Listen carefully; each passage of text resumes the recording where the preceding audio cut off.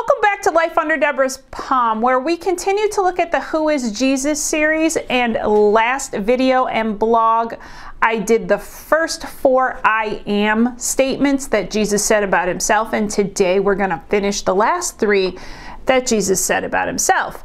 Little housekeeping: if you like this channel, please like, subscribe, share, hit the notification bell so you know when the new videos come out. I am getting on a weekly schedule. That being said, there's also links to my website in the description below, as well as a novel I wrote. You might have to copy and paste if you're outside of the US, but the US, the link should take you straight to Amazon. Okay, enough with that.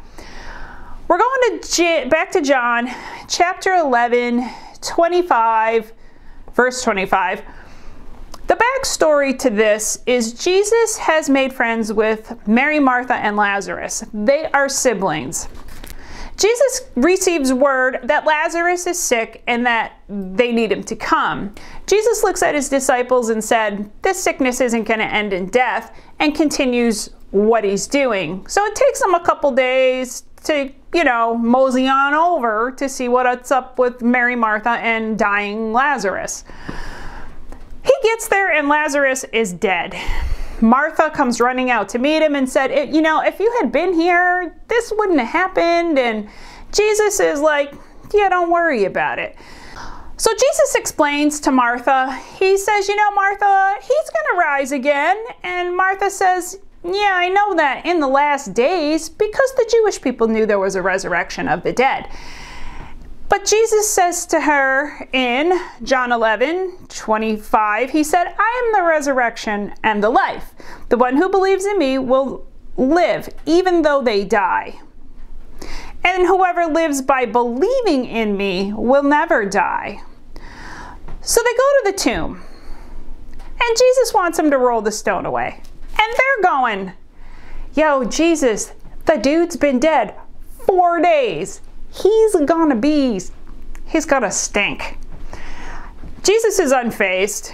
They roll the stone away, and Jesus stands outside the tomb and just calls Lazarus forth. Well, Lazarus comes walking out with, they call them grave clothes or linens. Think kind of like a mummy. That's the best way I can describe that. Lazarus walks out. So the point Jesus was making is that he is the resurrection and the life, and he gave life back to Lazarus here on this earth in the physical world. And when you die, you live forever if you believe in him, which is also what was said in that passage of scripture. And Jesus was both things. Jesus was producing the resurrection, but Jesus really is the resurrection. The resurrection is a person. It's Jesus, and he has the ability to bring life from the literal physical dead, as well as life to the spiritually dead, and life in the afterlife after we die. Did that make sense? On to the next one, number 6. Backstory, because you got to know the backstory. Jesus is talking to his disciples. His time's almost up, and he starts telling them, hey, I'm going to get betrayed, and this is how it's going to go. And the disciples, they get really bummed out, and he begins to comfort them. And he tells them that he's going ahead of them. Basically, he's going to heaven. But he's saying, I'm going to go ahead of you and prepare the place that you will come. You will follow me one day. I'll be back for you. And Thomas, who often gets called Doubting Thomas, Thomas says, but where are you going? We don't know how to find you or follow you if we don't know where you're going. They don't quite get it. And Jesus replies and says, this is John 14:6. He says to Thomas, I am the way and the truth and the life, and no one comes to the Father except through me. Jesus is making the point that he is the only way to God. He's the only way to God. He is the only way to heaven. He is the truth. And in John 8, I believe it is, Jesus says, you'll know me, I'm the truth. I'll set you free. I'm going to give you life. I'll give you life on this earth. I'll give you life in the afterlife. And that is what he's explaining to Thomas, that he's got to go so they can live an abundant life here and beyond.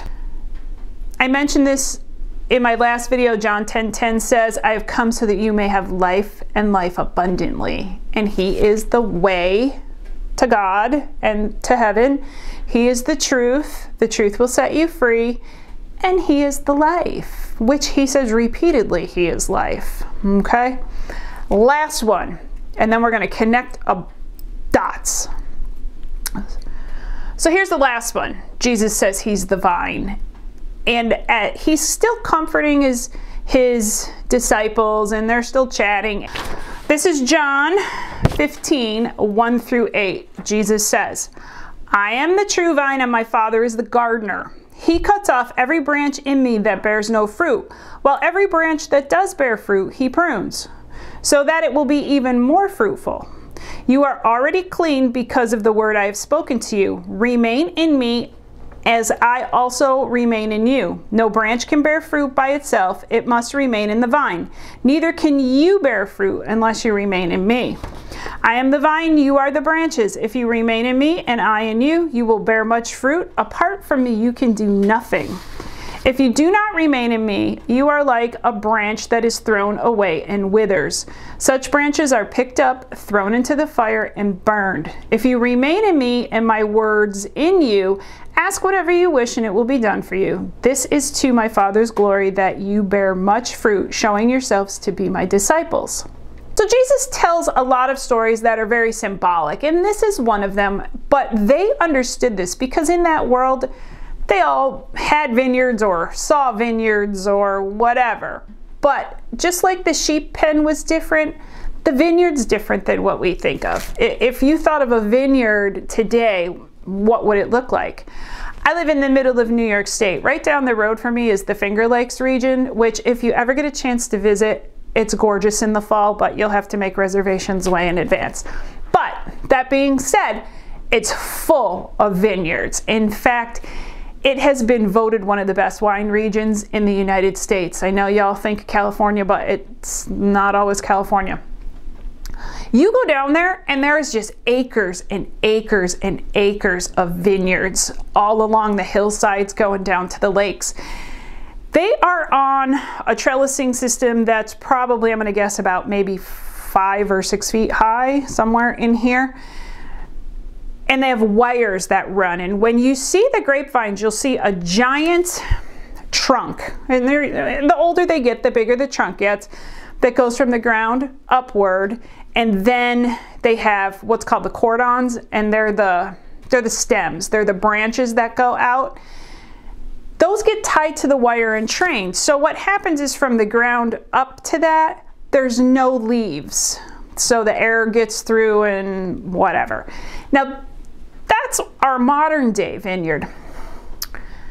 Back in those days, they did 2 or 3 things. Sometimes they would just let the grape grow on the ground, and then they propped them up so that the fruit wouldn't hit the soil and ruin the fruit and get diseased. Sometimes they grew them up a pole. Sometimes they made sort of what I think of as an arbor, which is a rectangle where they would just let them grow up and flop over. So they had that type of understanding.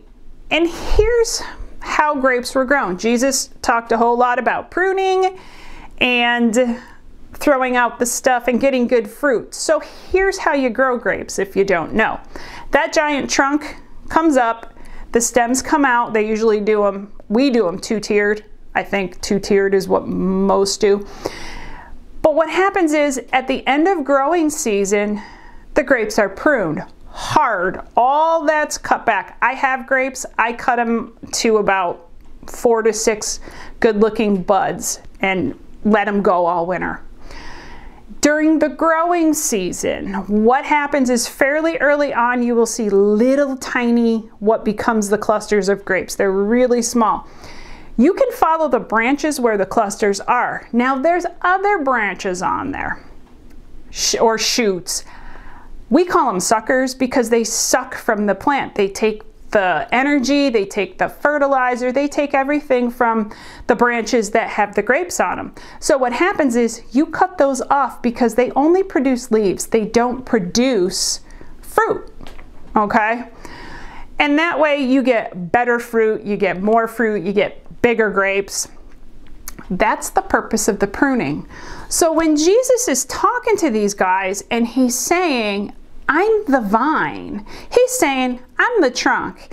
You guys are the branches, and Jesus even says he gets pruned. So if Jesus gets that done, you're going to get that done.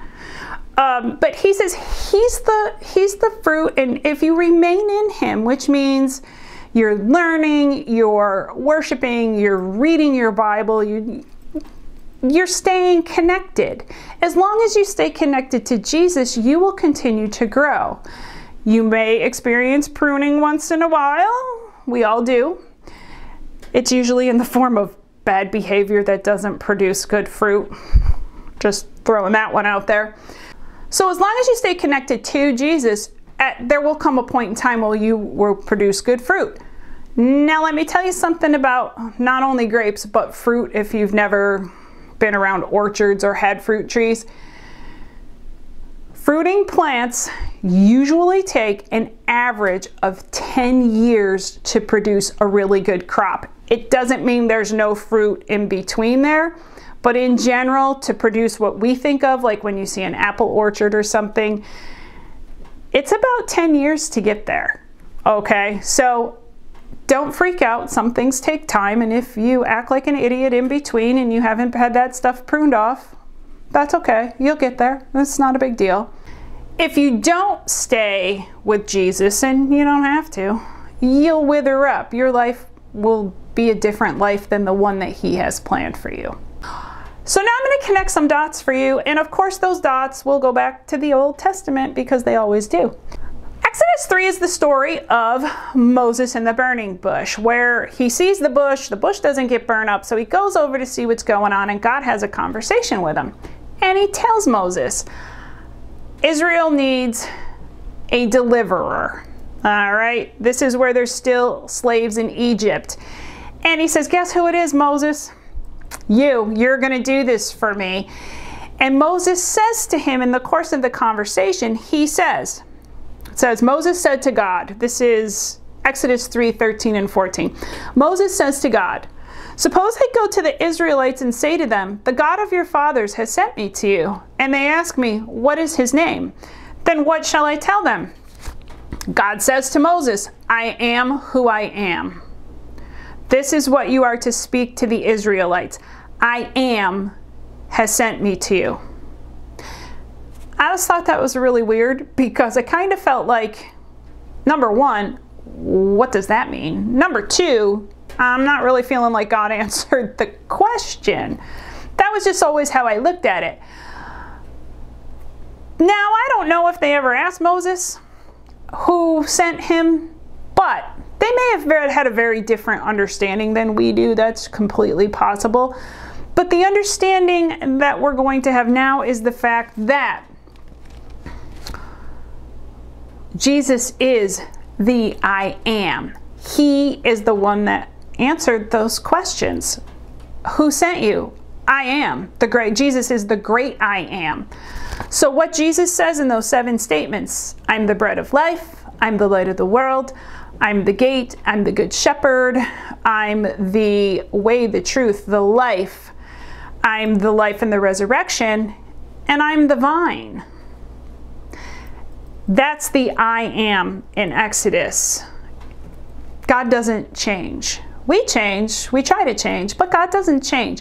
So the I ams Jesus is talking about really does kind of connect to and answer the question when you read that and you think, what does that mean? That's what that means. So I would encourage you to take some time to bounce between this and the other video, or you can go to my blog and read it. It might be faster for you. And take a look at all these scriptures, read the stories for yourself and ponder them and meditate on them and consider, what does that mean for you? What does it mean for you? Bread of life, good shepherd, all that stuff. And look at Moses and look at what God told him about him being a deliverer and the I am statement. That's my thinking. And that's your assignment for the week, should you choose to accept it. Until the next blog and vlog. Have a blessed day.